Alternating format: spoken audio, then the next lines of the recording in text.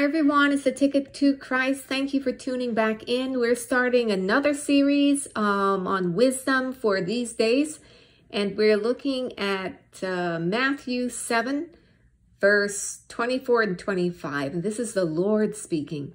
Therefore, whosoever heareth these sayings of mine and doeth them, I will liken him unto a wise man, which built his house upon a rock. And the rain descended, and the floods came, and the winds blew and beat upon that house, and it fell not, for it was founded upon a rock. Okay, so let's pause there. What is the Lord saying here? What are you getting? What does it mean to, who is it that Jesus is saying is, he's likening that person to a wise man? What is this person doing? What are they like? What I'm seeing, verse 24, it says, this person hears what Jesus says and actually does it, right?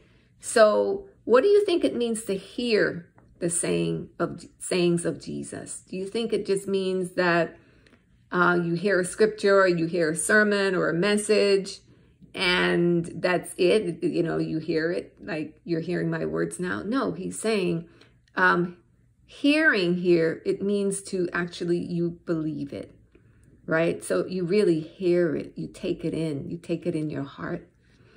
And Jesus is saying, those who take in their hearts what I say and actually do what I say, you're a wise person. That's building your house. He's likening it to building your house on a rock. And the rock, of course, is representative of Jesus.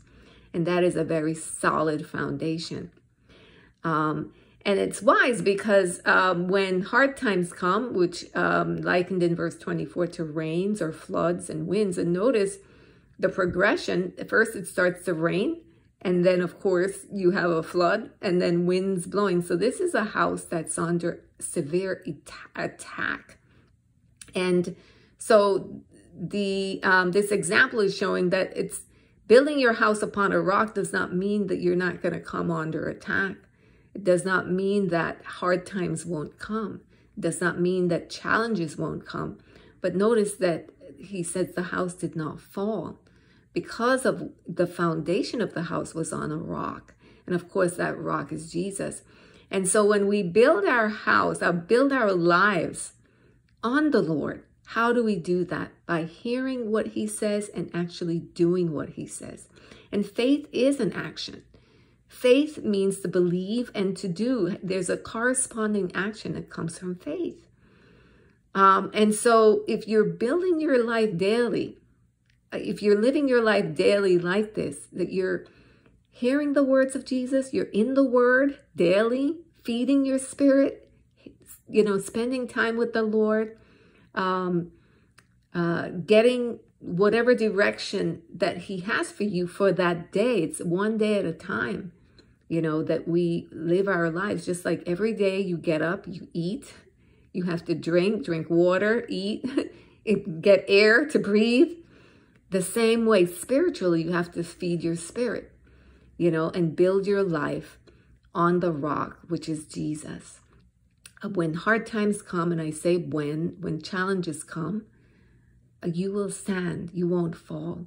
Now, if we look at verse 26 through 28, he gives a counter view, and it says here, and every one that heareth these sayings of mine and doeth them not shall be likened unto a foolish man which built his house upon the sand. And the rain descended, and the floods came, and the winds blew and beat upon that house, and it fell, and great was the fall of it. So what is this part talking about? Is telling you what a foolish Christian looks like. That that person hears what Jesus says, right? It's not that they didn't hear it, they heard it, but they don't act on it. They don't do anything. So if the Lord says, seek first his kingdom and his righteousness, they hear that and say, yeah, God says, seek first, put him first in my day. Daily put him first, seeking my relationship with him on his terms first. But they don't do that, right? Jesus says that's somebody who's foolish, because it's like building their house on the sand. They're not building their house on him. And that person is foolish and deceived. Now, what type of, what thing can represent sand?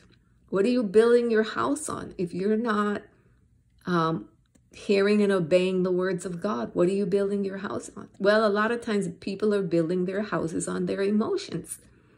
They're building their houses on their feelings.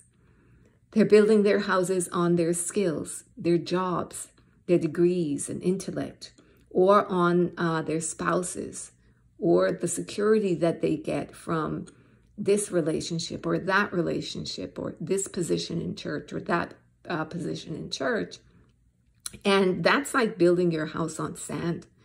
That is considered foolishness, because when hard times come, when challenges come, I guarantee you those emotions are not going to be able to help you.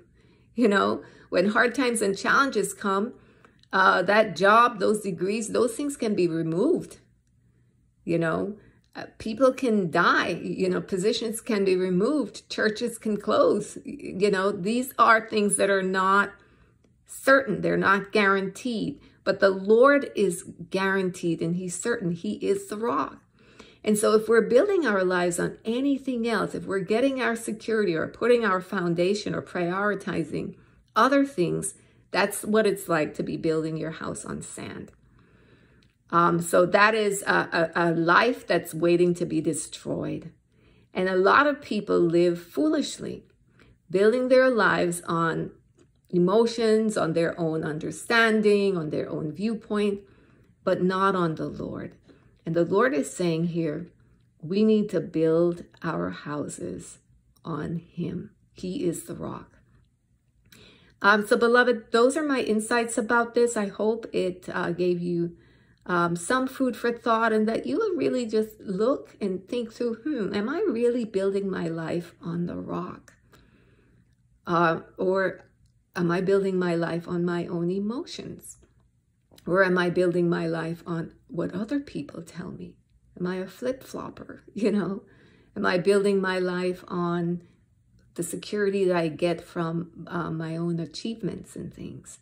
And this is a great time to really think through this as we're getting into the winter season, and just a time whereby a lot of people struggle. They go through very hard times.